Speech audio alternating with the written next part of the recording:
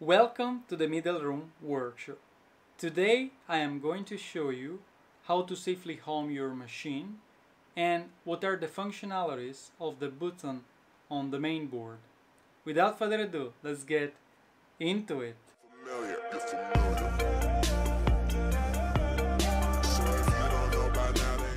Alright, this is a kind of follow-up from my video where I discussed about the damage to my laser module and the possible causes.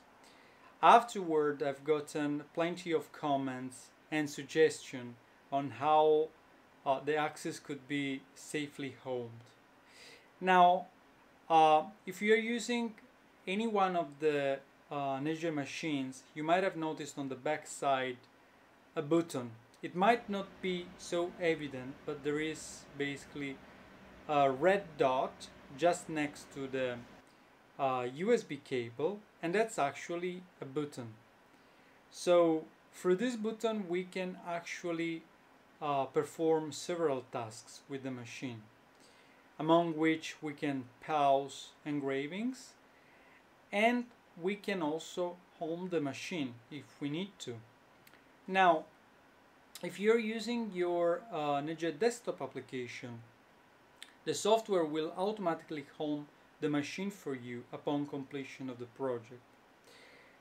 However, if you're using other softwares like the Laser GRBL, or for instance you've been discarding or aborting your project while it was in progress, you might end up with the machine freezing at the coordinate where it was last engraving.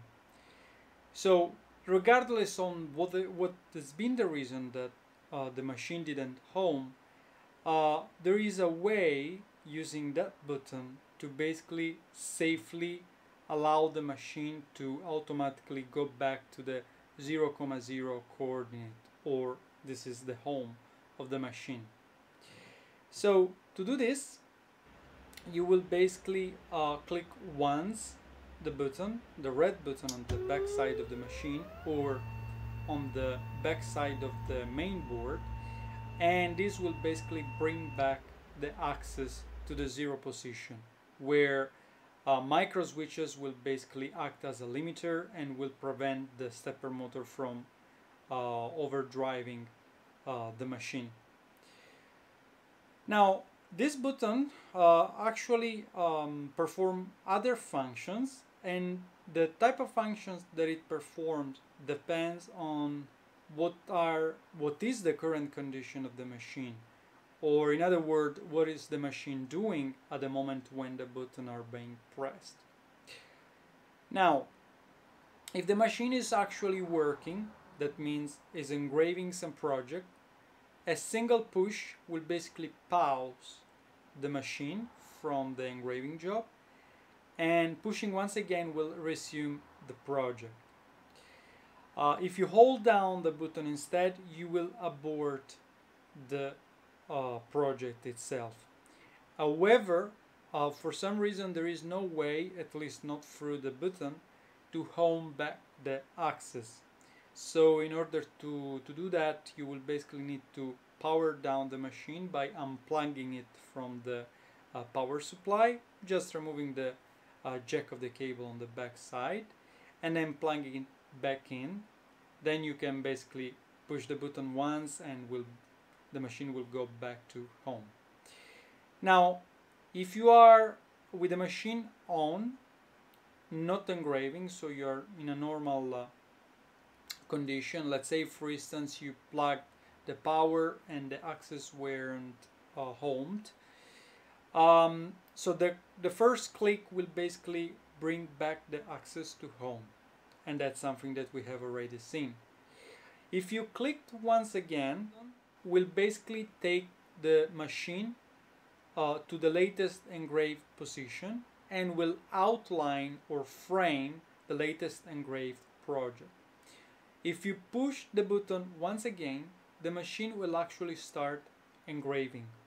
So that means that there is some memory in the board, in the main board, and it's basically storing and remembering the last engraved project.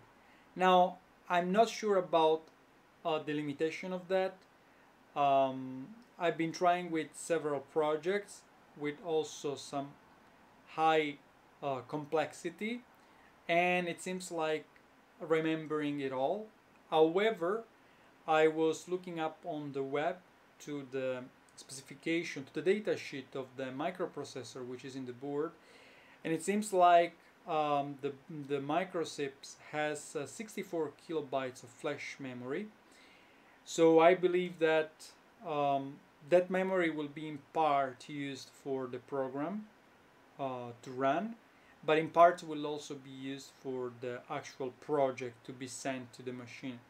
So I believe that as long as the size of the project is smaller than the shared memory within the microprocessor, it will basically store that information, and it's basically able to replicate the engraving or cutting project as many times as you like, until obviously the shared memory is not overwritten by a newly loaded project.